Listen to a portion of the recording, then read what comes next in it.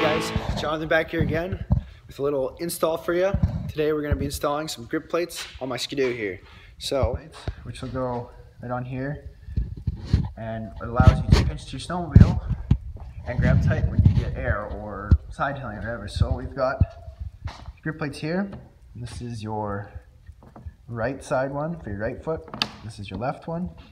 They sit nice and square on the sled, like, I'll show you.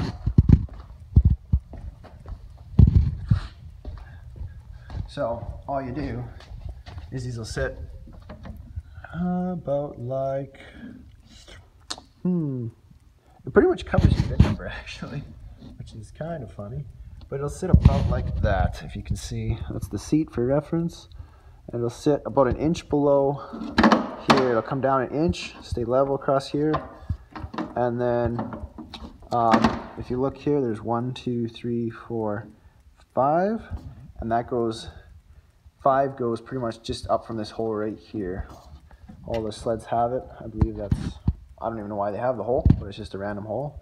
And yeah, you put the 5th one just above it, line it up like that, and then 1 inch down, and you'll end up riveting it on there. So for what you need for this install is not much. It's pretty simple.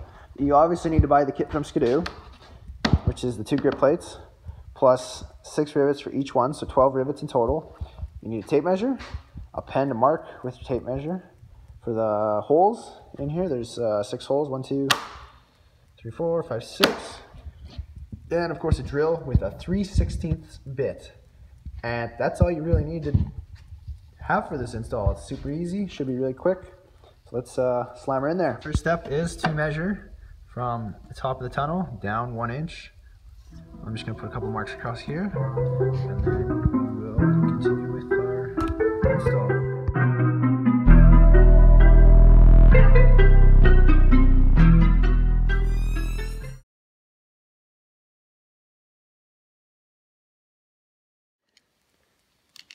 So as you can see, I put 3 marks on the tunnel.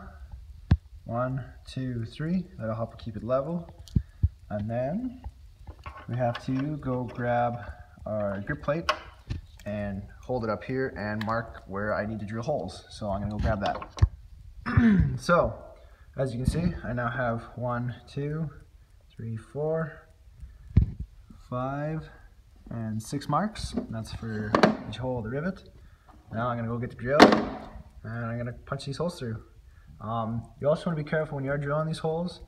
You only want to just go through the tunnel, because what's on the other side is your track, and you don't want to hit your track and cause damage, even though this track's seen better days. But yeah, minimal damage is nice, so give her. All right, you guys, make sure you wear your safety glasses, okay?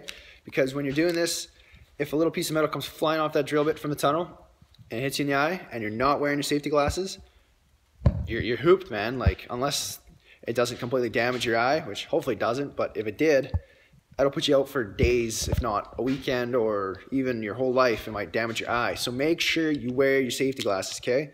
Not optional. And when wearing your safety glasses, please make sure you're actually wearing them, not just like plop them on your head.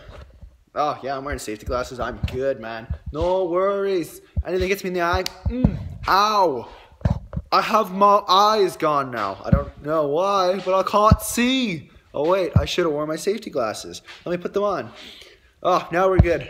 Oh yeah, it'll just funnel everything right into my eyes. Like, oh, dude, wow.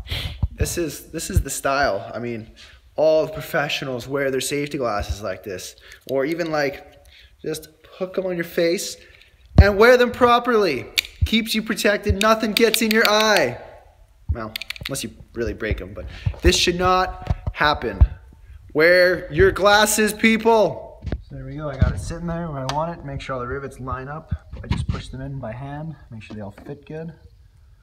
Yeah, and you can hit it with either a hand riveter, if you're lucky enough to have an air riveter.